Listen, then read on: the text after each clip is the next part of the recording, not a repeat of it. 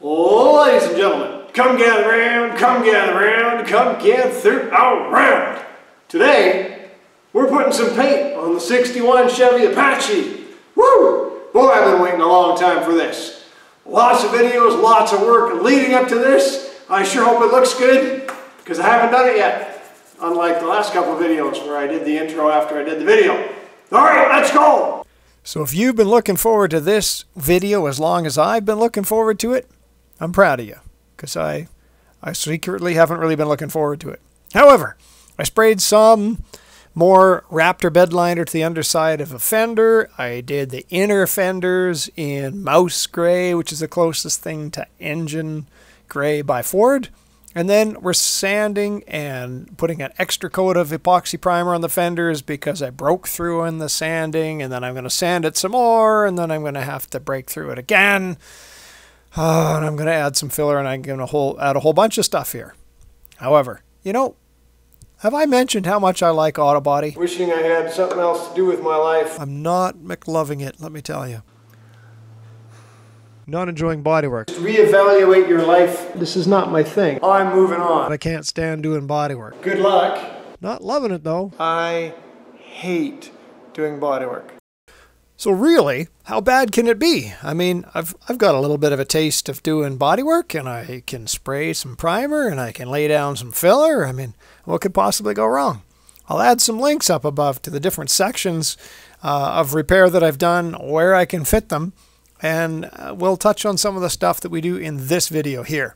So with a little pointers from my friend Jeff Thiessen at Trendsetter Automotive, I'm going to change the way I'm doing this, hopefully to make it a little bit faster. At this point, I'm stopping. I do want to point out this. I picked up a bucket of this filler. I'm not sponsored, but I have been using Evercoat's cheap filler. Wow, the difference between this and the cheap stuff. I will never buy the cheap stuff again. This is by far a better filler. Had I been using this filler eons ago, I might have actually enjoyed bodywork. Haha. I'm going to put the epoxy back on over top of the filler that I've done, just so we have a sealed epoxied surface. Then, the next day, I'm going to add this stuff. This is like a high build 2K two-part primer.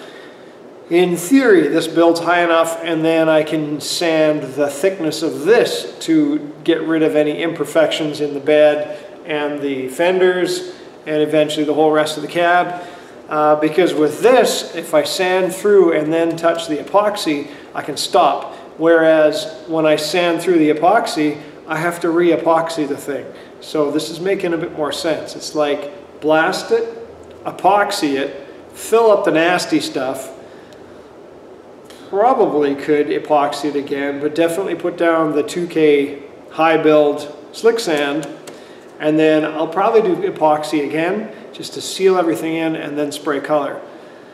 Hopefully this will be faster. It is a little bit expensive though, but I'm running out of time. So since I'm running out of time, I think I'm going to fabricate the spare tire holder. Reason for this is this used to be a long bed step side, and the step side fender that carries a spare tire is different between the short bed and the long bed. But I'm not interested in buying a whole nother fender for this thing. So, and if you have the right size diameter wheel, you can squeeze a spare tire in there. However, if I'm going to be laying down some primer, I need to know where the holes go to mount this thing so that they can be primed inside there. And I need to know where the holes go. I need to know what the bracket looks like, and I need to mount the wheel. So we put it together. I ground out all the rivets. There it is. Looks robust. You could probably pull a house down with it. I know, it looks big, but it is holding a bigger wheel further out from the bed. Laying down the epoxy. I love the smell of epoxy primer. It's probably one of my favorites. I think two nice gratuitous coats. I'll let that sit for a day, and then we're putting down the slick sand. This is my first time spraying slick sand. I like it, but I like it retroactively. At the time, this stuff sets up in the gun, like it cures in the gun within 15 minutes at room temperature. and it's warmer than room temperature outside. And I was kind of learning, you really need to lay this thing down quick. This gun was a Princess Auto special. I think I paid $40, and it has a 2.3 millimeter tip, and you need a boogie. I think I even ended up taking out the filter inside the gun because it was plugging that thing up pretty quick. And then I need to let the slick sand cure for about 3 days. I have used high build polyester primers in the past that were not a 2K primer, and you lay it down, but you really need it to cure for like a week or 2 or 3 months or a year, because you think it's done shrinking as it cures, and then you sand it, and then it shrinks into the sanding marks underneath. So the 2K stuff should set up pretty good. Jeff Thiessen suggests let it sit for at least 3 days to shrink as much as it will, and we get to it. So since I can't do nothing, I might as well prep the cab for its coat of primer and slick sand and whatnot. One of the nice things about laying down a black primer is it is kind of its own guide coat to help you see what's going on. Notice the front of the bed here. This was the one that way back when I shortened the bed, I hammered this thing all back into as straight as I could get it. And I actually got it really decently straight. And the slick sand really helped make that thing nice too. This whole bed was just hammered. They were chucking everything, underhand, overhand, sideways. I think they put it under a rock fall. I don't know. It was just mushroomed out and everything. And it's still not perfect. But the slick sand really helped smooth this thing out. One of the advantages of using the slick sand is instead of having a whole bunch of applications of filler with varying degrees of hardness, you're just putting down one big uniform layer. If you were to try to patch it all together and try to make it perfect with different applications of filler, you're going to chase it forever, and by the time you're done, you might as well just put a skim coat of filler on it. Well, slick sand is a skim coat of filler that comes out of a gun. I learned in sanding that it seems to be really hard on my body. It's like there's sanding muscles that I haven't been using, and it really took its toll on me. It was unexpected. Hi, my name's Greg Wellwood. You might remember me from such episodes as Daddy's Spine Goes Crack Crack and I Can't Feel My Legs Anymore. I don't know what it is about working on this 61 Chevy pickup, but oh my gosh, it is kicking my butt. And when my butt is really being kicked, I like to use Tylenol, extra strength, because old man muscle comes with a price. It's called painkillers. I'm not sponsored by Tylenol, but Tylenol, if you're listening, I wouldn't mind some free samples. Back to the show. So flat paint hides a multitude of sins, and one of the things you're just going to discover when you try to paint it glossy is you'll find all of your mistakes. So when you spray it with whatever primer or whatever you're going to use, I saw a YouTube video guy was just using a paint stick with sandpaper, and I like this because it stops me from being really heavy-handed and I have to use fingertips and lightly, gently sand. So I sand in a bunch of different positions, diagonally or whatever, and you'll start to find the high spots. You can get rid of the high spots a couple ways, or you could just put down so much paint and then keep sanding it to fill all of the low spots with primer. If it's a gentle persuader, this was my old smacker, but the end broke, so I bought another one, which I don't like as much. It's not as heavy, but it's probably gentler because it's a bigger tip. Came with a brass and aluminum ends, which I'm not likely going to use. I want plastic. Also made out of a file, ground all nice and smooth.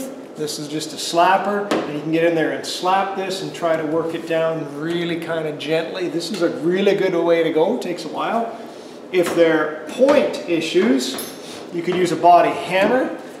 This is just my little smacking hammer that I ground to fit a place, and then I just have a piece of metal that I ground to a point, and I can just give it a little smack where I need it to take down any points that are a bit high. I use that in a couple places.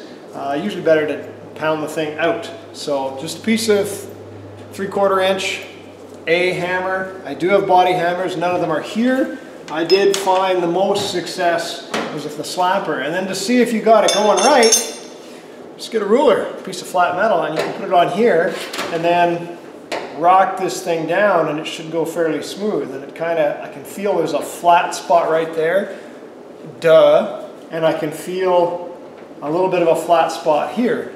Duh. I've got two high spots. So I'm going to build that up with some 2K slick sand to give this a lot of fill, and then sand it to try and get this thing so it rocks nice and smooth. So this should be able to just go down the curve and not feel any flats. So you can kind of rock this back and forth. And if it kind of rocks into a spot, you know you've got a flat. This is a 12-inch ruler. I'm pretty sure I have an 18-inch ruler. I've got big problems. They sell big rulers. This one's 4 feet long. So I can rock this all the way along the hood and see if it moves smoothly. It's actually an issue right here, so I may have to slap that down a bit more. We'll see what we can do.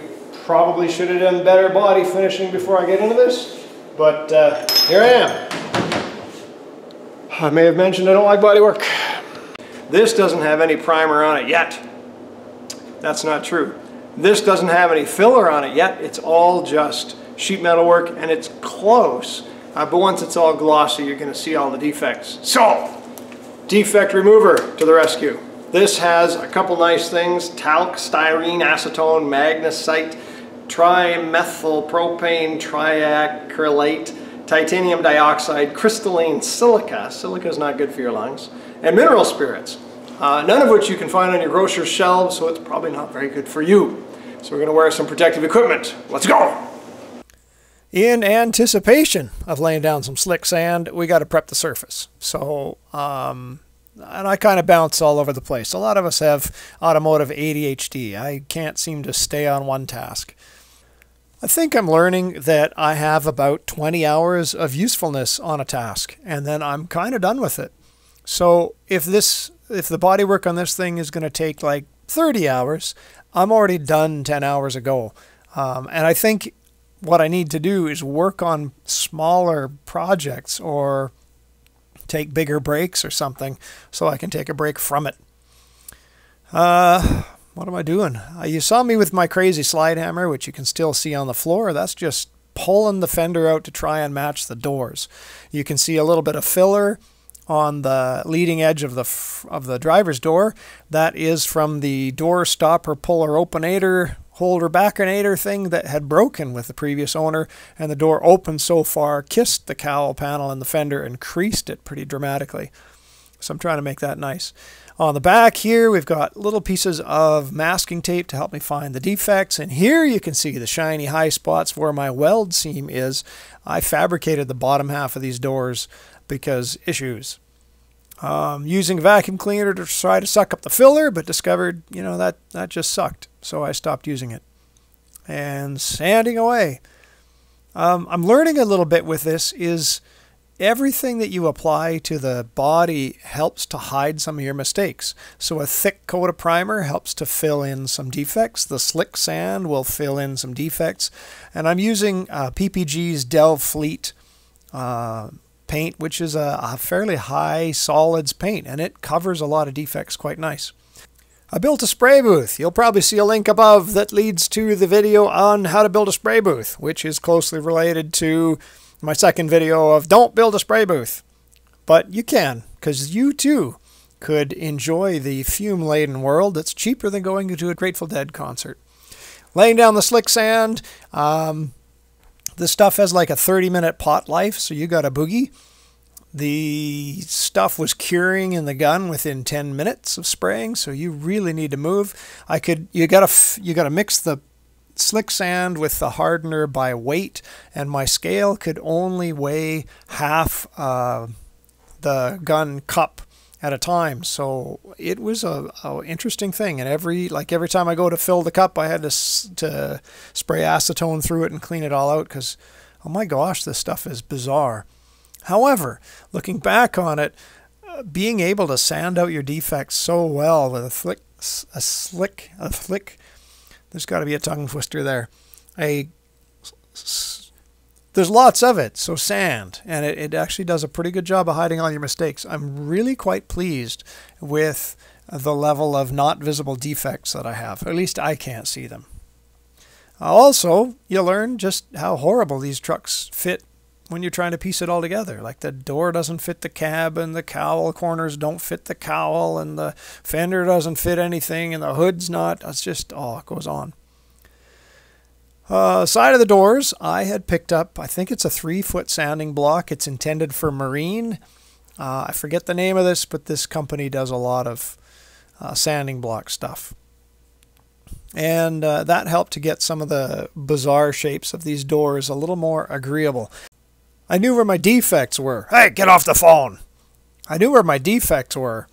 So I laid down more coats of slick sand, or thicker coats, or I lingered longer, I guess, with the slick sand in the areas where I knew I had defects. I used the French wheel to form the bottom half of these doors, and I'm not really that good at it, so there was some interesting profiling done on the skins. So I put quite a bit of slick sand on the doors so I could shape it acceptably, and it hid a lot of my mistakes pretty well. So that's kind of nice to see. And then back to the paint stick for smaller areas. On the doors, because I was worried about it looking yucky, I did put down some guide coat, which you just mist it on and let it dry, and then it kind of comes off. You can get this as a powder as well, but I do love my aerosols, so I like to spray that. And you'll see I put down a little bit of epoxy. I think I went down to metal in a couple spots, or I added some filler, I can't remember. Then once you think you've kind of had enough of sanding, you're going to wipe the whole thing down in wax and grease remover. I use paper towel, fold it in half, and that gives me 4 surfaces of clean paper towel, and I wipe it and wipe it and wipe it and wipe it until the paper towel comes out clean. Then I move on to the next area.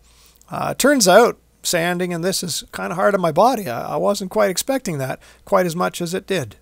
Hi, I'm Greg Wellwood. You might remember me from such episodes as If It Falls on the Floor, It Stays on the Floor, and My Hands Won't Stop Tingling. I don't know what it is about this 1961 Chevy pickup that I'm working on, but oh my gosh, it is kicking my butt. And when my butt is being kicked hard enough, I want to introduce you to one of my favorite friends, Voltaren. Voltaren is a wonderful sauce that you can put on achy, sore muscles, of which I have plenty. I'm not sponsored by Voltaren, but Voltaren, if you're listening, I wouldn't mind some free samples. Because old man muscle comes with a price, and that price is painkillers. Now, back to the show. I have heard that slick sand doesn't always respond well to paint like an epoxy primer will, but you can put down a sealer. Instead of like hardcore epoxy, you can put down some sealer, which is just epoxy primer with a portion of reducer put into it. So I sprayed the whole thing in that. It's just another picture of me waving a spray gun all over everything and mixing up paint. So here is the paint. It is pretty darn close to Ford Mustang Grabber Orange. And if you are a professional painter and you're watching this, by all means, leave comments down below about everything that I did wrong, because I'm a complete noob and have no idea what I'm doing wrong until I'm done and then go, wow, that went wrong. Turns out, when you're using a spray gun, and in this case I'm using a DeVilbiss high volume, low pressure gun. I like the gun, but for whatever reason, it really seemed to spray a lot of overspray. And on all the videos I saw of how to set up your spray gun, they pretty much all say set your feed or your line pressure to whatever the gun recommends. And I set it to 23 psi, but apparently my regulator's pooched, and I trusted the regulator. So it's hopefully thick enough that I can sand out a whack of defects. It's going to be okay. I don't build these for show. Honestly, I wash my vehicles once a year, whether I need it or not. Notice how the color changed. This thing does not photograph consistently. In some cases, it's very yellow. Others, it's very orange. In this case, it looks like pumpkin spice vomit, and that's not the color I was looking for. But there we are, back to the retina burning orange. I like that. So I'm using an 1/8 inch 3M tape to mask off the outside. I did put a bit of seam sealer in the fender corners to make it a bit tidier, one of my pet peeves. Fatten her up with a little bit more tape. We're going to mask the whole thing and spray down some white. In this case, I think I used touch-up gun. Yes, because I'm doing the part of the door jamb. So I did like 3 coats in the inside the doors, and then I'm spraying the outside. And I probably won't mention in the video that I was running out of paint, so I didn't do the top of the truck. I just did the sides of the cab and the front, and then picked up another quart of white paint when you weren't looking, and then sprayed the whole top with the DeVilbiss gun later on. But masked everything off so you wouldn't even notice. Shh, don't tell anybody. So the first coat of painting is usually your tack coat. Just give it a hint of color. And then I like to put 2 nice, reasonably wet and not runny, but I'm always surprised how runny they are, wet coats on top. I always get runs. I don't know if you do, you probably don't, but I always seem to get runs. A nice way of getting rid of runs, which I might show in a video later on because I got lots of time for that. Put some filler over top and then sand through the filler. Who is that handsome man? Why, it's me. Oh man, I'm good looking. So, I did the white, which you didn't see because the camera's at the back. Now the camera's at the front, and spraying the black on the inside. Again, with my little touch-up gun. I really like that touch-up gun. So, tack coat, and then on the back side, I'm spraying a plate that's holding the air compressors for the air ride. And then a second coat, and a first wet coat, and then a second wet coat. And that should be enough to keep me and all the people I hang out with quiet. Hey, this entrance is staged to make it look like I just finished spraying. We should talk about some of the things you're going to want when you're spraying paint on a vehicle. Obviously a gun. However, safety is going to be kind of important. I strongly recommend some kind of a breathable air system or a supplied air system. This was pricey, but wow, it's a whole lot better than a charcoal mask. You want a head sock or a balaclava, not just for late night bank runs, but also for, you're gonna wear a lot of this paint and the shampoo isn't gonna get all of it out. So get one of these. You're gonna be happy for that. Take your wristwatch off or it's gonna be wearing all the colors that you just sprayed, and it may not come out of that either. You may wanna wear bad clothes. Under these coveralls, I got paint on my socks, on my shorts. If I was wearing a shirt under here, I'd probably be getting paint on that too. Clearly I don't have enough airflow in this thing. Speaking of which, not sure I would do this again. Mind you, I certainly have no overspray in the shop to have to deal with. That's nice. You're gonna go through a crap ton of this, both in cleaning your guns and everything else pertaining to everything you do in the shop. You're going to go through a crap ton of this. So you might as well invest in the company, get some stock, some options, but you're going to empty these. Here's what you can do. You're going to want some hearing protection. You're going to want some eye protection.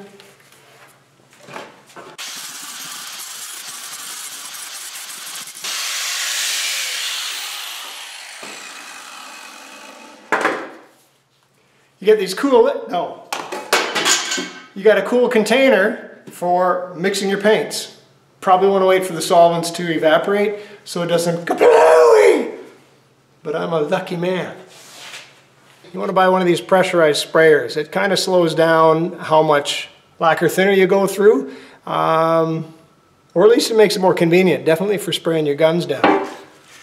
Oh look, I'm cleaning my lacquer thinner container with lacquer thinner. Oh my gosh. How does he do it? With surgical gloves, actually. Speaking of which, you want to protect your skin, so get some nitrile gloves. I can tell within seconds when the lacquer thinner has started to dissolve these, which is usually within less than a minute of handling something with lacquer thinner. Acetone dissolves these even quicker, smells nicer. So I, like an idiot, bought size extra large, which are actually kind of nice because I can quickly change the gloves on and off because I'm going to go through a lot of gloves. Just buy a big box of whatever your favorite on-sale gloves are. You want to keep a data book of all the stuff you're spraying. I've got one for the primers that I'm using. I've got my epoxy primer. We've got the slick sand. I've been spraying a Dell Fleet Essential paint on this 61 Chevy pickup. I got Raptor bed liner, resins for doing fiberglass.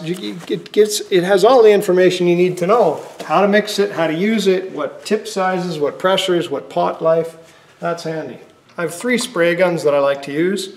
You don't have to spend a lot of money. I've never sprayed the super expensive guns, but the cheap Harbor Freight Princess Auto ones are pretty good. This one is a DeVilbiss finish line gun. I think I paid about 300 bucks for it. It sprays really nice. I quite like it. It came with, I think, a 1.2, a 1.5, and a 1.8 tip on it, which allows you to spray pretty much everything you're going to be spraying. I like it. It's pretty handy. It served me well on a lot of the spraying I've done. On the 61 Chevy, I sprayed slick sand, which is thick.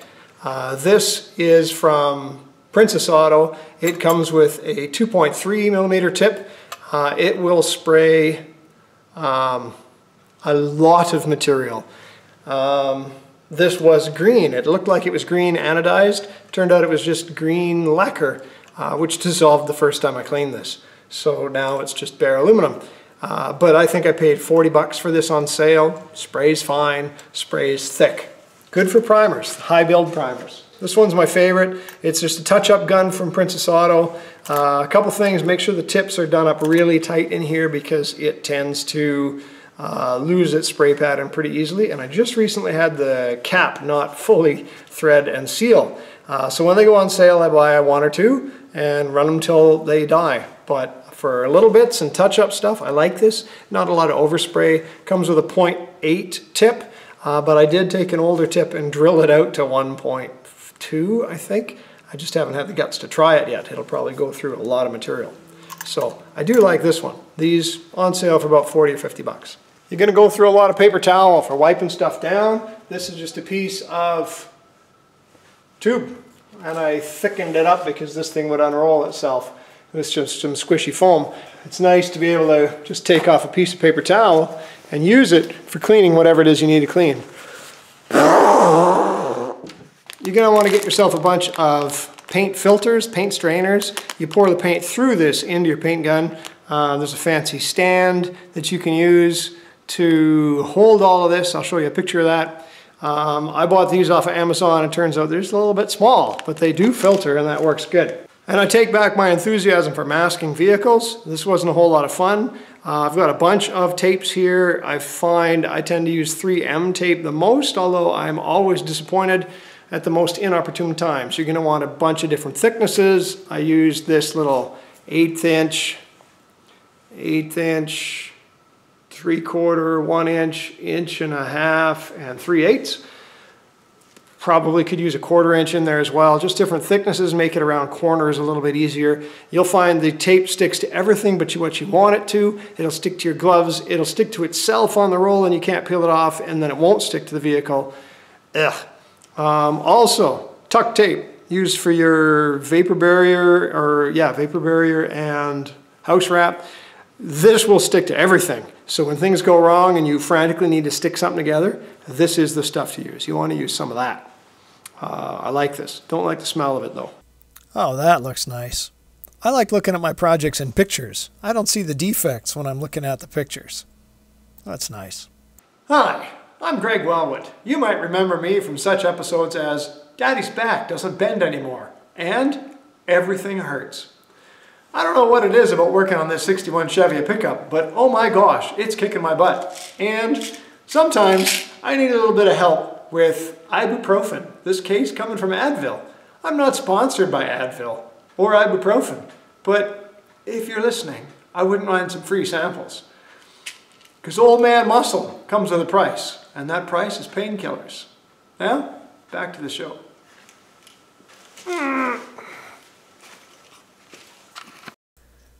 All right, now when I did the spray booth in my head, because I only have 33 feet across my shop at the front there, in my head I would the plan was I would build a booth, spray the cab, and then push the truck all the way back till it hit the wall, and then shorten the spray booth, which I'm in the process of doing.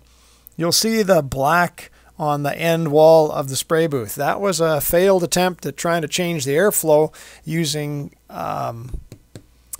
landscaping fabric, which was used by Trev on Trev's blog, and it seemed to work for him. But I think I might have chosen the wrong fabric, because this stuff really didn't flow all that well. The furnace filters were good, but not on the exit side of things. They plugged up pretty quick. Going to use some 2K seam sealer to attach the bed stake pocket tie down reinforcements that I made, which will go inside the stake pockets. I'm going to use this to glue it together, a magnet on a stick to place it, then we'll attach it. Hopefully it cures in the right spot. And then I'll have tie downs inside the bed, which is cool. Trick with this, when you get them, this thing needs to be removed, and the instructions are a little bit vague on how to do it. So you take this and you smack it hard enough to hit your glue gun. You smack it really hard on the counter, and that pops this plug into the container. And then when you're finished gooping what you want to do, you can take off the swizzle stick and push this plug back in. If you look at the end, there's like round and square, and it matches the round and square that you see on the container, so you don't glue the lid on. The swizzle sticks, you can't really save these. I mean, you can try and get that all out of there. I'll give you a nickel if you can suck that out of there. But this, just throw it away. They give you 2 in the container. I tend to hang on to the ones I don't use because I'm going to use it at some point. Now, back in the bad old days, we had nothing to tie stuff down to, or at least small loads. And one of the best things to do is to live in a house on a corner, right, where there's a big bump. Because then cars and trucks come over, they hit the bump on the turn, stuff flies out of the back of the vehicle. You pick it up. Christmas is early, saves you money in the long run. But in this case, I really want some tie downs. I've put them in my 77 Chevy. In this case, I just had these big plates, threaded holes. This should work to put it all together, I'm hoping. And with the seam sealer, 2K seam sealer, hooking this stuff up, locking it into place, I should have a good way of tying stuff down. I don't want to use the bolts in the bottom that hold bolt the bed sides to the floor, because I want to make sure I can carry a 4x8 sheet of whatever, and I need the room that I can. Alright, getting ready to spray some more epoxy primer on the bed and all of its related paraphernalia, which is a fancy word which means stuff. But you sound smart when you're using polysyllabic vocabulary. This should have been just like everything else, except at probably the least opportune moment, like, well, here, which was followed with a whole bunch of which really just added to my lack of love for bodywork, really, if I'm honest. You know how you sometimes have these days where things go wrong, like everything you touch falls and everything tips over and everything falls just out of reach and something snags and something breaks and you just want to say, screw this, and go back inside the house, drink a cup of coffee and watch some clouds go by? That was my summer. Pretty much everything that could go wrong went wrong. But I'm making it sound sunshine and lollipops so that we don't get all irritated and go, oh, that guy's such an angry man. Well, I am, kind of. So we'll look at the sunshine and the lollipops. I'm laying down some Raptor, kind of a fun little bed liner, black in this case, and I'm just kind of hitting up the skid strips on the bed, which should look really good with the bed floor whenever I get that in. And I have the bed up on end because it's really hard to have, or for me, it's really hard to get a nice, smooth kind of painted underside of the bed so it feels nice to your hands. If you've ever reached for the bed rails on these and you feel the scummy, scuffy, gross underside, it just really needs a good coat of paint. Turns out that's hard to do, or at least hard for me to do. So I sprayed the cowl and the steps on the fenders. The The steps were shortened along with the bed. You can see the nice little fuel filler on the top of the back fender there because I moved it out of the cab. And you need to wait a few minutes between your coats to make it all kind of set up and cure reasonably well. There's recoat windows, which you need to cover. Oh yeah. So while I'm there reconsidering my life choices, the paint's curing. Technically, you're watching a video of paint drying. And then, once you've reminisced on things you probably should have done with your life, you got to keep going. And that's actually one of my irritants with this painting is I can't just stop. Once you've got the stuff mixed or you got the stuff spraying, you have that window of time and you have to deal with it. I don't really enjoy that. When I'm having a bad day, I just want to go, you know what? Screw this. And then I can go inside, drink a cup of coffee and watch some clouds go by or do something else with my life other than bodywork. But I can't because stuff is going and stuff has to be done. And if I'm going to do a two-tone, I have to go back on this.